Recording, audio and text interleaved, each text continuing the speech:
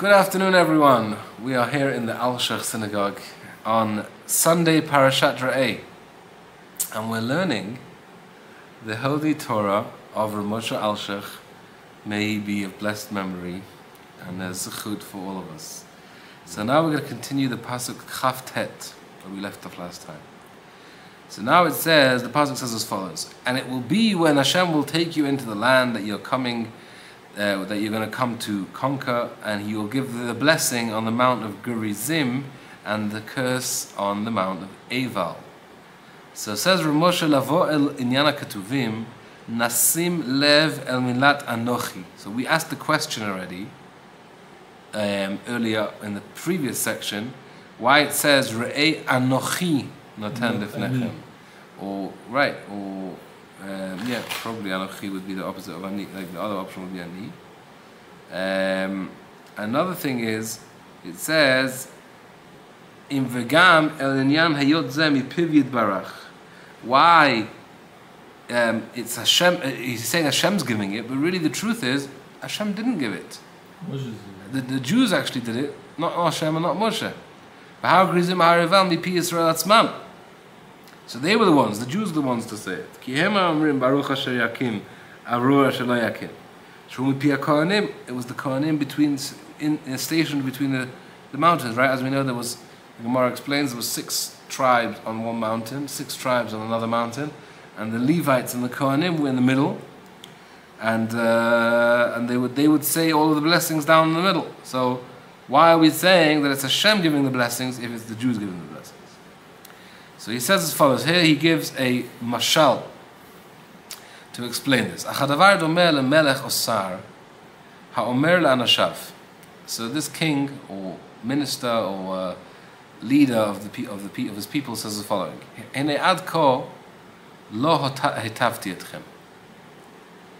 till now I have not given you any good. I have not done anything good for you. How can you say that? He's constantly giving us good. Right, he's still a mashal, a scenario of the king.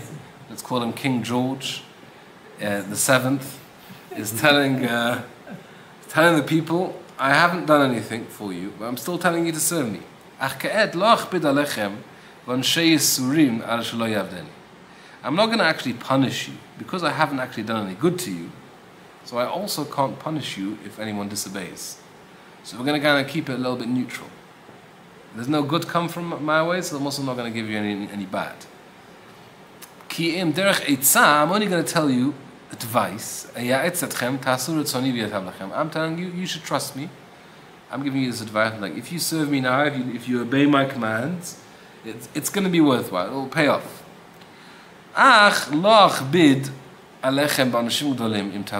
Because I have not yet given you any good yet, I can't punish you until I actually give you any good. So therefore, there'll be no punishment either. Va'az en tzarich lomar.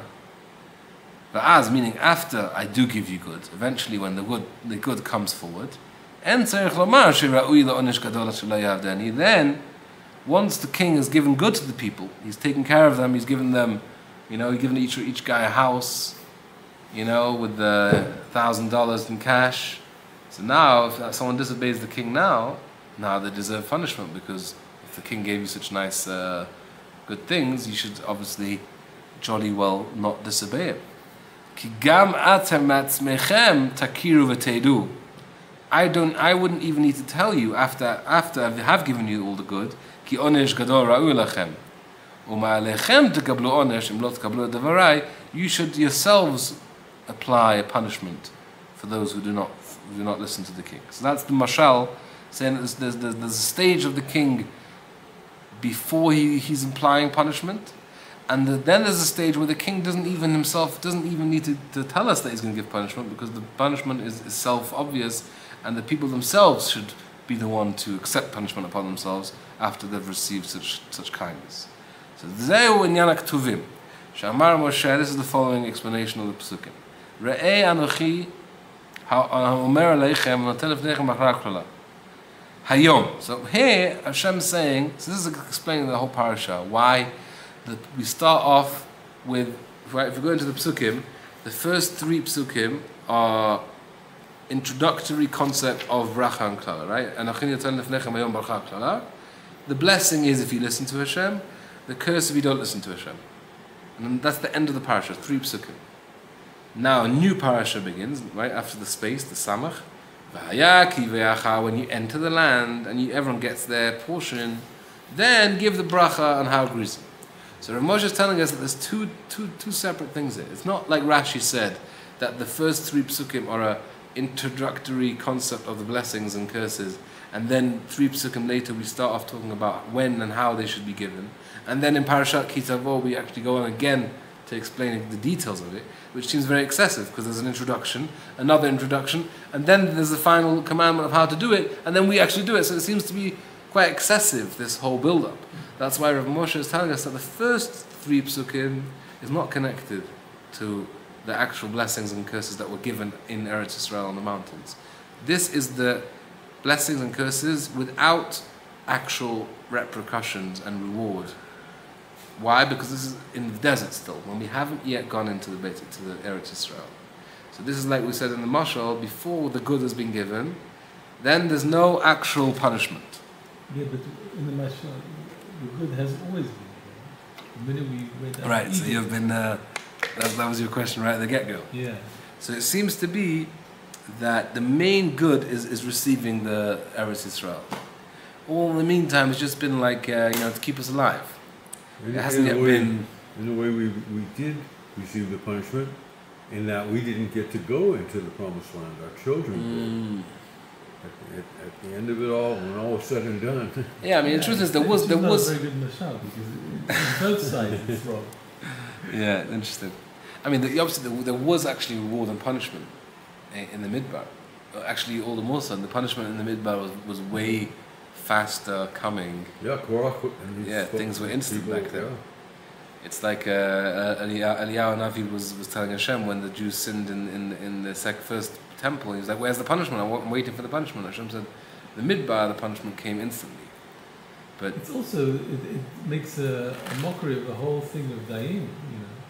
Saying to Hashem. Right, the last one is the. It would have been enough had you just done that. So I don't know, it's just a very odd mashal to bring. Right. It's the first time I hear the Alshech saying something that I actually disagree with. Right. I mean, the truth is, he's gonna address that. I mean, he's not going to explain it anymore. But he does say that coming into the land is the main thing, specifically when it comes to mitzvot, because the mitzvot are very connected to the land, as he's going to explain. So when it comes to listening to Hashem's ratzon, like he expects that in the land more than anywhere else. But let's see how he. No, I think the question is a good question. I don't think it gets answered if I remember correctly. So let's see. Klomar, she'adayin lo avartem et hayarden. Why am I saying that good hasn't been given to you yet? Because you haven't yet crossed the Jordan. V'lo yerashtem et haaretz ha'ikarit. You haven't yet received the main reward, the main goodness that I'm planning to give you. Al ken eini machbid. I'm not going to be hard, heavy-handed with you. I'm not going to be strict. Rak noten u'meisim hadavar lefnechem. Re'ei anochi noten lefnechem. I'm putting it before you as a suggestion, as an advice, right? But without the consequences that will be later on. But right now, what I'm just saying is this is how it is. This bracha is not like a normal bracha that usually means a reward, a consequence to something that you've done. But here it's different. Here it means the actual bracha is the listening, is the opportunity to serve Hashem. V'klala, and the curse also is the normal klala.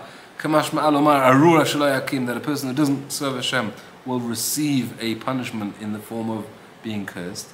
Rak habracha pirusha shotishmu. Listening is the good thing, is the bracha. V'klala la shelo tishmu, and curses is the thing of itself. The fact that a person doesn't serve Hashem, is not listening to Hashem's ways, that itself is the negative thing without any following consequences. Why am I giving you this as such a, open-ended, like such an open relationship where there's like you have a free choice, like whatever. There's no serious commitment. Why aren't you giving us the blessings and curses in a more serious, committed way?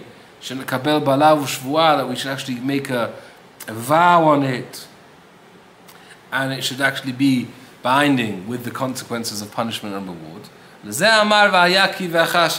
Now we go on to the next section. That it's going to be when you come into the land, then you're going to give the blessing. As ein tzarich lomar ani, I won't have to tell you to give the blessings and curses. Ela ata batzmacha, you yourselves, achar kabalat haaretz hatova, once you've received the land, v'ratata bracha etzekla, you'll be the one doing it. Ki tekabel balav hashva, ki tireh ki deitavti mach, v'leretz ha'aretz chalash v'yeticha.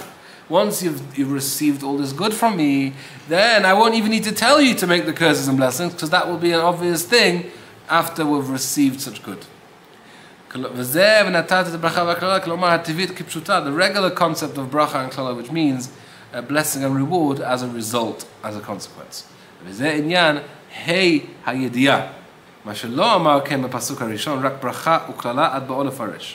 the first bracha, the first section, it doesn't say haklala ha-bracha. It says bracha uklala. Here it says haklala. Why? Because haklala means the known bracha and the known klala. What does that mean? It means it's the regular usage of the word, where bracha is actually blessing as a reward and klala as a punishment, as a curse. And this is how we read the psukim. Shirok tovim re'eh natan lefnechem hayom shem shnei dvarim. Anochi noten v'lo atem. Here in this first, talking about bracha klala is Hashem, which means lefnechem. Lefnechem means you have choice. It's up to you. I'm putting it in front of you. You can choose. But this is only hayom, which means now, today, when we haven't yet gone into the land. Shadayin lo le'erzavt chalav dvash haveti etchem. In kol ze yesh metziut bracha klala. Still, there is the concept of bracha klala. Ach lo kipshutan. Not like you would understand the regular concept of bracha, which means brach baruch asher yakim v'aklala arasha lo yakim. Raka bracha hi asher tishmu v'aklala lo tishmu. It's a blessing which is not a reward or punishment, rather the thing itself. Then, once you already enter the land, once you've received this amount of blessing of good,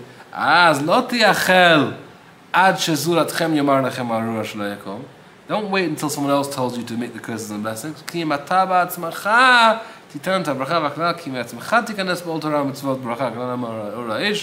ולא יהיה ברכה וקללה שלא כפשוטן, רק ברכה וקללה סתם שהוא כמשמען ברוך ארור וכו'. That is explaining that there's two different discussions here of blessing and curse. Or Yermoz, hayot sham k'mashma'an, because the blessings and curses are the regular understanding of blessing and curses, b'omro et habracha v'et haklala, ki ribui ha'et b'chol echad v'rabot. Why does it say et in both the word bracha and klala? And we know that et usually means to add something else that isn't mentioned. Then we said it in the bracha. So this was in the first one. Yeah. In the first one it says et only on the bracha, but here it does say, in the second parasha, it says et bracha and et klala. So why? Because here ki al kmasha kiyum mitzvah bracha od yosifu bracha acheret v'hi lomar baruch asher yakim. So here he's explaining that in another way of understanding how the bracha and klala here is different to the one originally, because the first understanding of bracha and klala was that there's no consequence, it's just the thing itself. So here we're saying also, there's the thing itself, and then et means another thing, besides the mitzvah itself being a blessing, there's actually a consequential type of blessing, which is the blessing that comes as a reward. The sin itself is a curse to be separated from Hashem and bring all these negative energies. Besides that, there's also a curse that is actually a consequence and a punishment. So now we're going to continue talking about the significance of the location of these mountains. So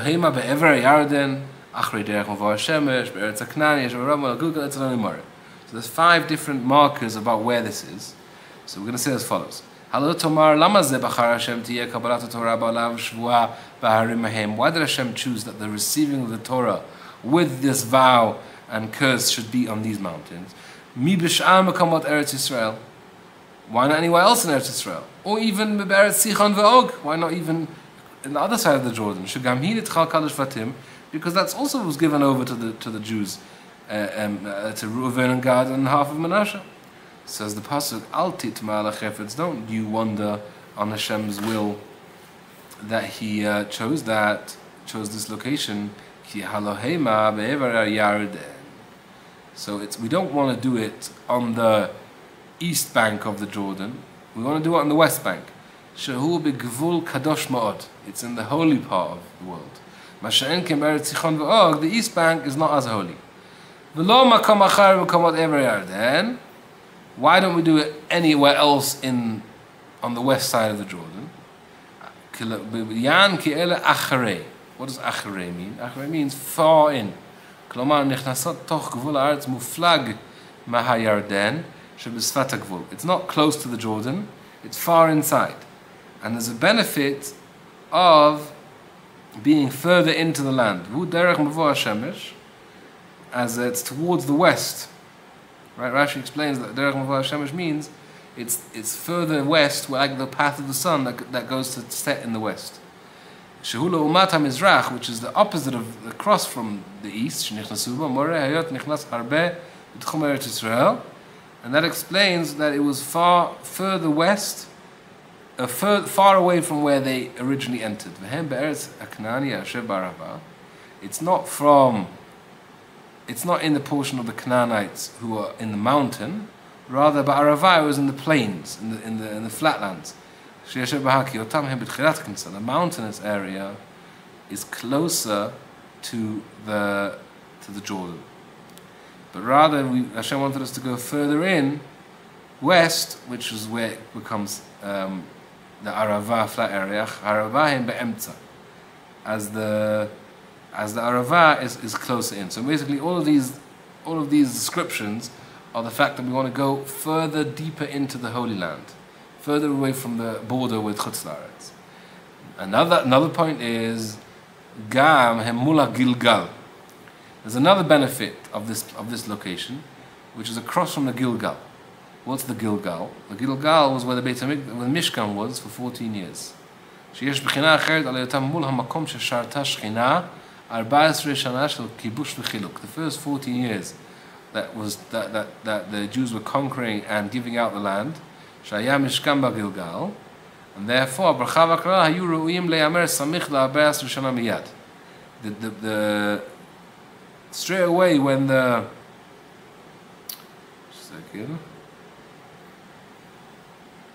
because as we said before, he explains in the bottom, as we said before, that the blessing and curses were given once they received the land, which was that was supposed to give them the reaction of, oh, we've received all this good, we should therefore accept upon ourselves Hashem's will.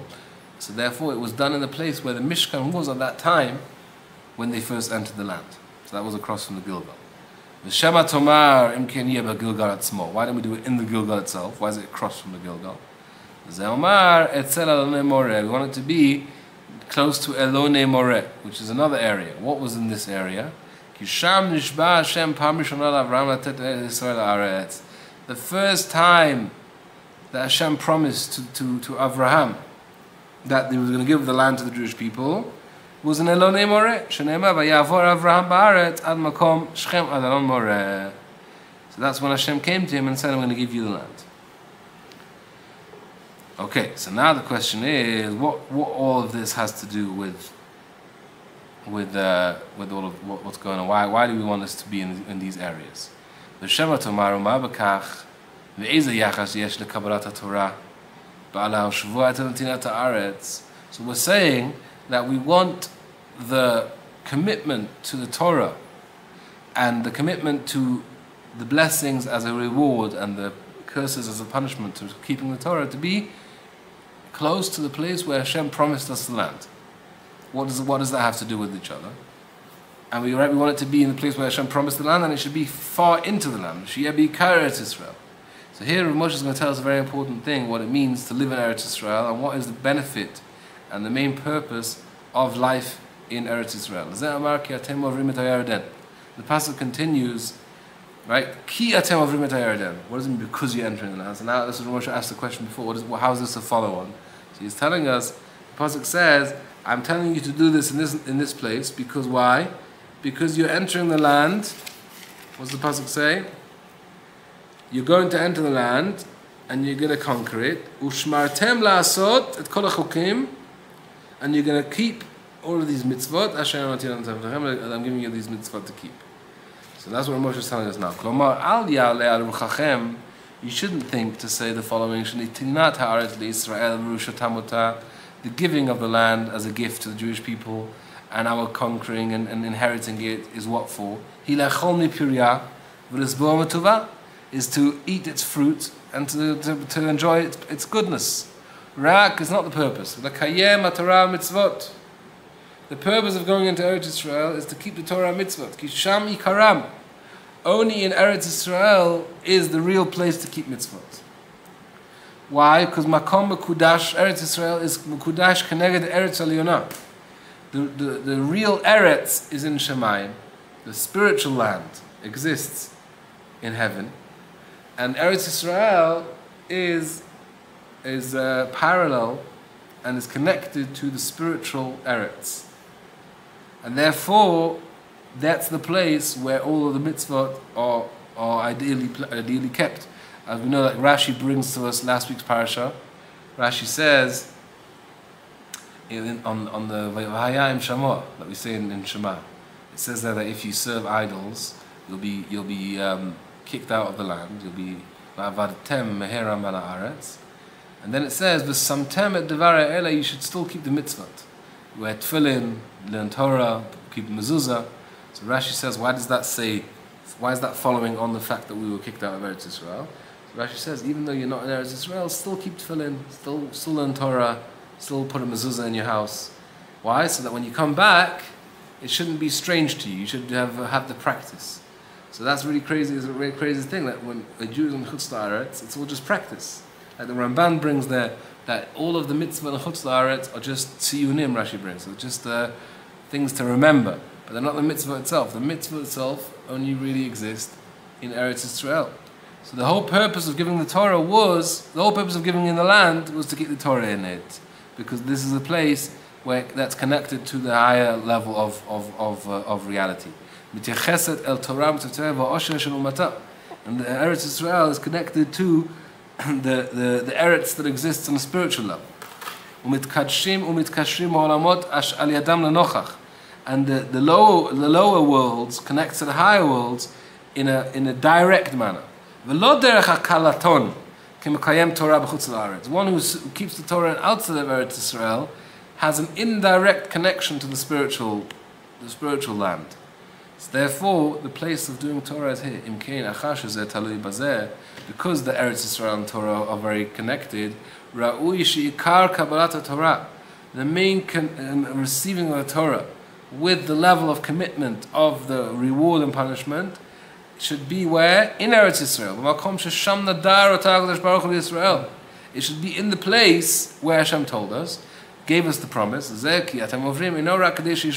only purpose is why you're going into the land, so that you should keep the mitzvah. We're not here just to enjoy the beautiful fruits and the security or whatever else it is. We're here to do mitzvot.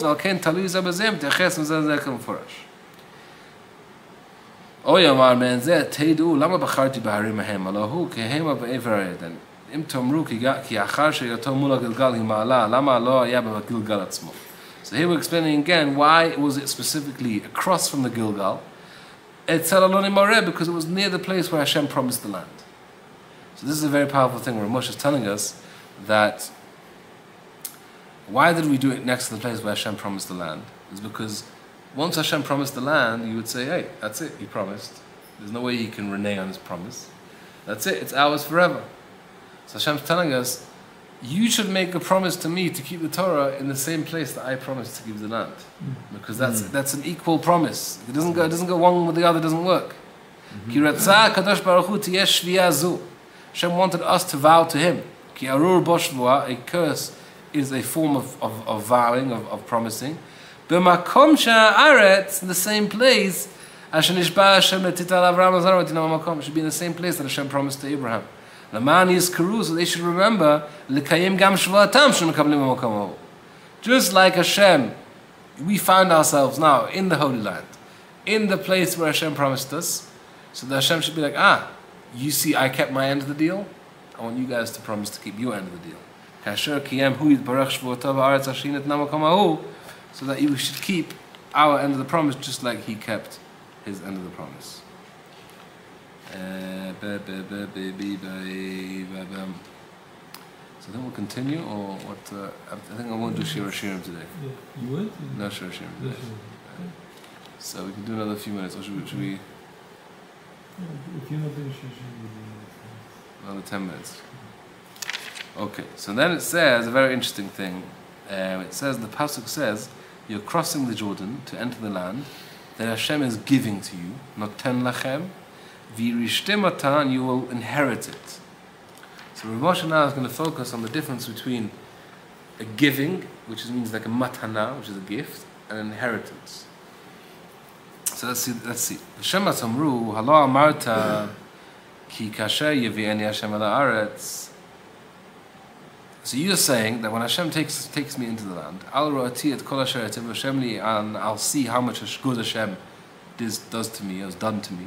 As gam said shali, I'll do my bit, v'akabel mipi atzmi et Torah ba'alav shuval haragrizim hareval. I will therefore, on my own accord, accept upon myself the Torah mitzvot with this level of commitment of a shavua. U'ma zo matana. So now we have there's a place for a person to ask and saying and claim. So why am I now committing to the Torah on my own accord? Because I've received this beautiful gift called the Holy Land of Israel. But that's not really a gift. Hashem promised it to my ancestors, to my forefathers. It's my birthright. It's my inheritance. So don't come to me and say, well, I've done so much good to you, now you have to be good to me back. All you've done is given me the inheritance that I naturally deserve. Alright, so I don't owe you back anything. What kind of gift is this? It's not a gift. I'm inheriting the inheritance from my forefathers. Just like any man would inherit his father. So that would mean I don't need to keep the mitzvot. Al tomarkach. Don't think that. Don't say that. Ki halo atem ovrim. Etc. So how's the passage going to refute this kind of claim? Rav Moshe is going to bring us a Gemara in Baba Batra, which has an interesting halacha. The halacha is as follows: that a person that gives a gift to someone has the power to limit the extent of the gift. Meaning, I could say, I want to bequeath to you my estate, but when you die, I want it to go over to someone else. Meaning it's only yours as long as you're around. Or even before this person dies. I'll say, I'll give it to you for 10 years, and when 10 years are over, automatically it goes on to someone else. So the gift is able to be limited, whereas an inheritance, once you inherit something to someone else, then there's no stopping that. Automatically they become the only heir to this thing, and then there's no way of you, stopping that the inheritance from continuing. So gift, you could say, you can use it for farmland, but I don't want you to drill for oil on it. Right, that's another version of saying limiting how you can use it. Right, you can use only the produce that comes out of it, but nothing that's going to permanently change the structure of it, for instance. Right, so that's a bit different, because there, in a way, you're kind of keeping your ownership regarding that thing. So you haven't really given it away completely. Here, you've given it away completely, just for a limited amount of time. But it also comes from the fact that you're still keeping tabs on it, like you're keeping some kind of attachment. Whereas inheritance, kind of, there's no, because inheritance in a way is replacing your ownership by them. So there's no way you could still be involved, because it's like instead of you. That's what the concept of inheritance is. So the rabbis say, b'chalkam, they make a difference, a distinction between matana, ben Yerusha matana. Ki Yerusha en lahefsek. Inheritance can't be stopped in any way. Whereas matana yesh lahefsek. Kanodaba Gemara, as is known in the Gemara. For example, he brings Ki alanoten lebilti yoresh v'lashon matana. If somebody gives a gift to someone who's not an inheritor, who's not a natural, what's the inheritor? Right, someone who inherits. If he gives it b'lashon matana, if he gives it with uses the term gift, yachol lomar v'acharecha laploni. He could say after you, someone else should receive it. Masha'en ken liyoresh. When it's an inheritance, there's no Ki Yerusha en lahefsek. Yerusha can't be stopped. So now with this principle we'll understand here this psukim. V'navo el anyan. Amar aliyah leruchachem ki Yerushat avotechem atem yershim Yerushat olam. Don't you think that the land is yours forever with there's no caveat at all in the inheritance, just like any other inheritance that can't be limited. You think that you are entering the land, lavola reshet, with the intention of being an inheritance that can't be stopped at any point. You should know it's not true. The fact that you entered the land through miracles, which miracles? They crossed across the Jordan by foot. Because the waters of the Jordan moved aside. So now you have the illusion that that's it. Hashem is with you forever, and there's nobody's ever going to be able to take a land away from us. That you can now live in this land with a sense of security that there's no coming back. Nobody can take it away from us. But often it's going to be an inheritance forever. You should know, says Moshe, it's not like that. Hashem doesn't have the same intentions as you. Hashem is giving it to you as a gift. And what's the difference between a gift and an inheritance?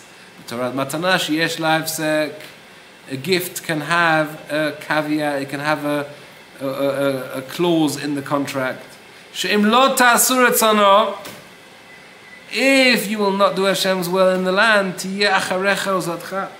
then it's going to go on to someone else.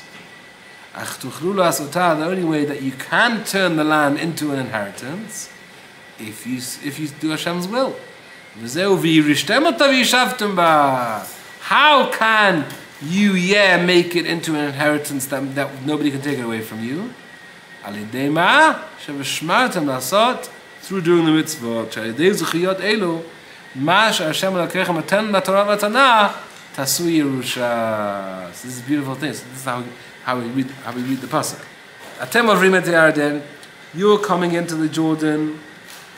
Lavol areshet et haaretz. You're coming and you think it's forever. You think it's an inheritance that can't be changed. Why do you think that, says Ramosha, is included in the word Atem avrim et Yarden? Because when you went through the Jordan, you went through with great miracles. So you've got this illusion that that's it. Hashem's with you all the way, regardless of your actions. But you should know, Asher Hashem alekachem noten lachem. Hashem's giving it to you as a gift, which means that there's a clause in the gift. But I'm going to give you advice, says Moshe, if you want it to be an inheritance forever, if you do want to live in it forever, you should keep all the mitzvot. That's how we could stay in the land forever. That's what we're dealing with right now. When Hashem has brought us back to the land, and we need to really be zocher to keep the mitzvah in the land, and that's the only way we can stay here. Hashem should help us do our bit, and everybody should be able to do teshuvah, and Hashem should have mercy on us. Amen. Amen. So let's finish up the piece. So before we spoke about the idea of machshava, that if a person has a ratzon, a commitment, a thought to do a mitzvah, Shakadosh Baruch Hu mitzaref l'maaseh, Hashem connects it to as if He's done it. Yitachen yamer ata aliyot tomru ki machshava lavadani chafetz. You could think that Hashem's saying, all Hashem wants is the thought to do mitzvot. So you should think that, so that's it. The only thing you need to do is think about doing mitzvahs. So no. Yalo tov hu adin ketz So you're right that there's a beautiful thing that Hashem accepts the desire to do mitzvot if we're not able to actually carry out the mitzvah. But obviously there's no comparing doing a mitzvah actually as well. So